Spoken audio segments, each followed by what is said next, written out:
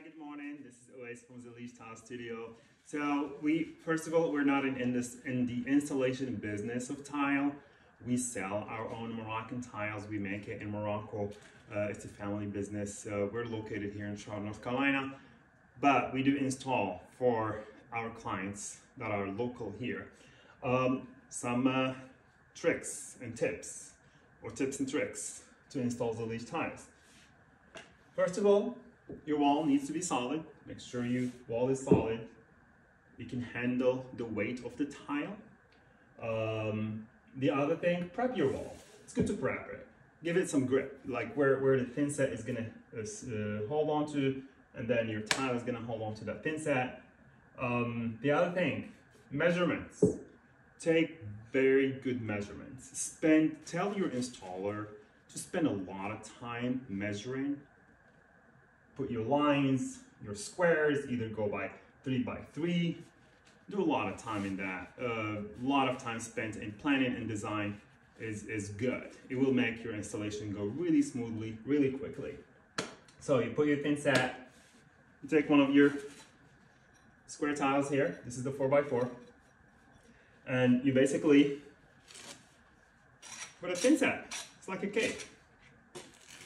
This like satisfying sound. You know, your edges are low, the middle has more.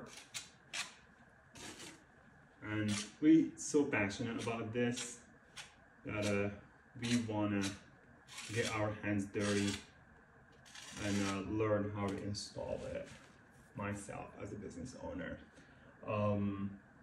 So what you do is you go ahead and you slowly push it in.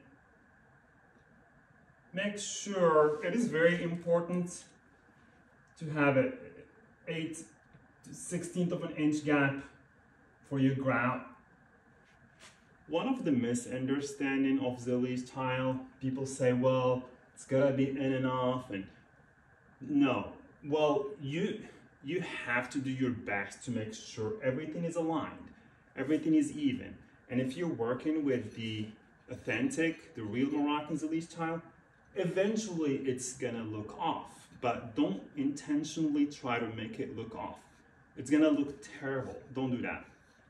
But if you're buying something called Zellige that it's not really Zellige, it's made in Spain or France or China, all that stuff they sell, that's when people try to intentionally make it look off because it comes out of a machine or factory and you know.